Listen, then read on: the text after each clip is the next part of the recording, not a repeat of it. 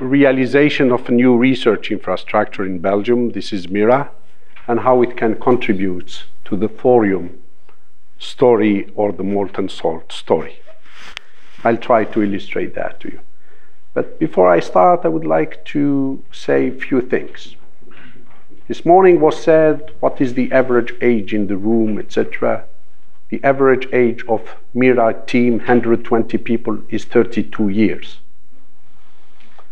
Second, when we do nuclear, I love to go to the 50s and do the job that has been done in the 50s, where you can invent a reactor and 1 year later it is built. But that time is over. You like it or you dislike it. The society have changed. Safety authorities are existing and different from that time. And if you never spoke to a safety authority, you can be disappointed with your dreams. But it doesn't exclude that you should have dreams, because life without dreams is not worth living. So, then when you have a dream, don't look to the time it takes you to get to the top of the... Make your dream very high, like Everest Mountain. Then you don't lose your objective. You see it from every corner. Make the journey to get there very enjoyable, and make happiness with your team out of that journey. And last but not least, every person in your team is very important. The one who gives you a burst of energy and make you a jump of progress in your project, as the one who is producing a little tiny amount of work, but staying with you all the journey of 20 years. So what I will tell you here is 20 years of effort in 15 minutes summarized. This is what would be looking like MYRRHA on our site of Mol, where this is the largest indeed nuclear research center in the country. Here you see the BR2 reactor, which is existing. And I would like to say to Gijs, many research reactors have poolside facilities and they are having high fluxes, and the BR2 is having fluxes of 10 to the 15 neutron per square centimeter per second. And actually this is the highest flux you can find in the world. But that's not the purpose of the topic here. The colleagues of Netherlands, I'm used to work with them for many years. They are the only country expressing neutron fluxes in square meters. Then they have the highest fluxes, 10 to the 18.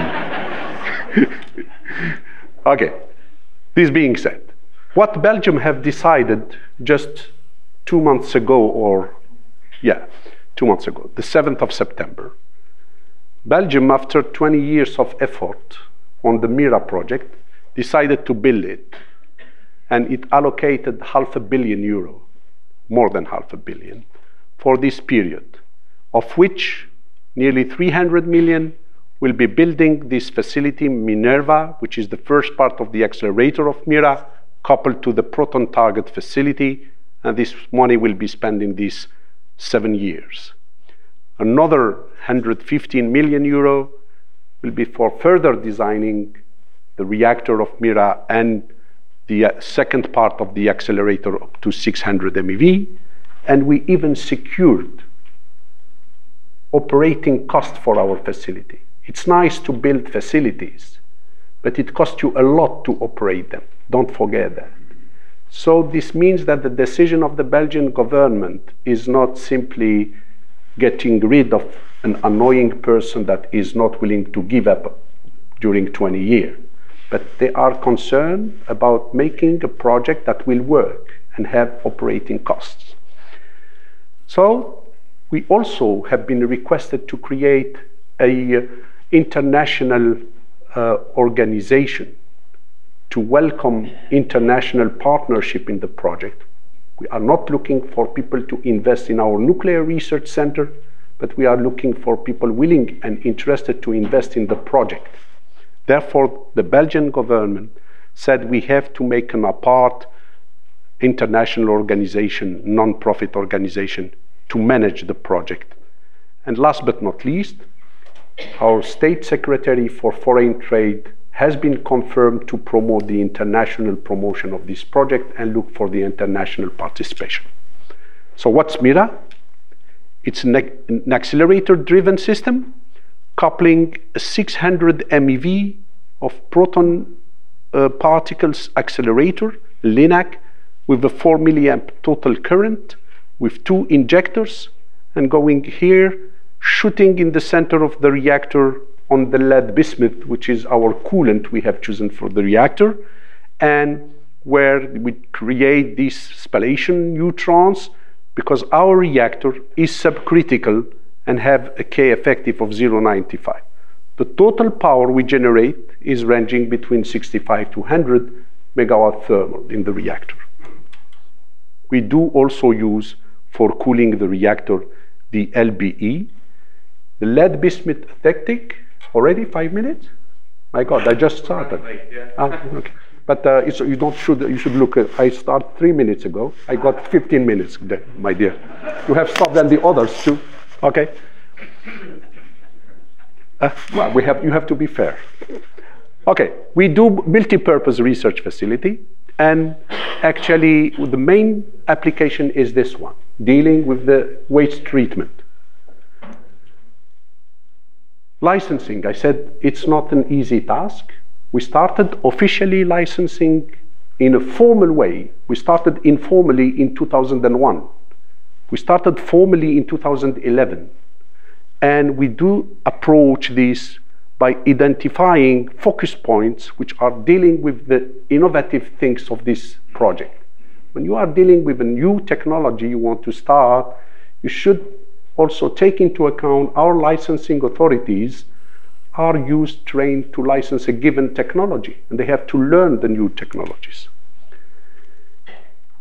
Good thing is that after that work, we got actually an opinion from licensing authority of Belgium that they didn't see any showstopper, and this has been delivered to us in November 2017, which allowed our government to take the decision. Otherwise, we have been sent back home and no money.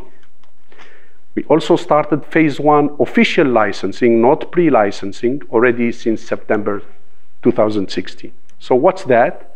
This is the first part that we are going to build, the 100 MeV, coupled to a proton target facility I will show you. Phase 2, upgrade the accelerator. Phase 3, build the reactor. Why we do that? We were trying to build everything in one shot. It has been very hard to get around with the funding of 1.6 billion euro in one shot. So we spread the investment and we reduce the technical risk. This is the proton target facility we want to couple to our accelerator of 100 MeV, the beam entering here. So this is this building that you are seeing here. The beam enters here, and we have different target positions where one of them is an isol target, another is proton target, and another for material, for fusion material. The total planning is that we are willing to finish this phase 1 by 26. This will be a very important date, because there we can decide to build phase 2 and 3 between 27 and 33. And this will depend on 3 things: economic and money, so that we find partners willing to jump with us from there on, or even prior to that, that we finish the phase 1 and we license it and we show the reliability. And third, we have a consortium, and the Federal Nuclear Agency of Belgium decides that the licensing is doable and give us a construction permit in here. This is what it will look like. So this is the green part, is actually the first phase. And then when we build everything, it looks like this one, 500 meter by 200 meter, the footprint. We are listed in the S3 since 2010. We have been renewed in 2018. We are present in the set plan of the European Commission. We are eligible for the EIB loans because of the fact that we have positioned ourselves there. We are in the Juncker plan. We have a very large network of collaboration and how we can contribute to the thorium. I think apparently the time you are allowed to talk is inverse proportional to the money you have. So I have $500 million, but I got 5 minutes to talk. So this is a design of an accelerator-driven thorium reactor that has been proposed by Jacobs on basis of Carlo Rubbia's CERN project. And what you see is that they want to have a subcritical reactor, which is not molten, but it will be solid fuel. And the reason they want to do it with ADS is to avoid putting initially any uranium or plutonium in the cycle. So they stay on pure thorium cycle. So not contaminating with uranium-235 or even worse, plutonium-239. The reason for that is to avoid the accumulation of minor actinide. One of the good things we all time make propaganda about thorium, we say, we don't produce minor actinide like the uranium cycle. But if we will start by putting plutonium to start our cycle, we have difficulty.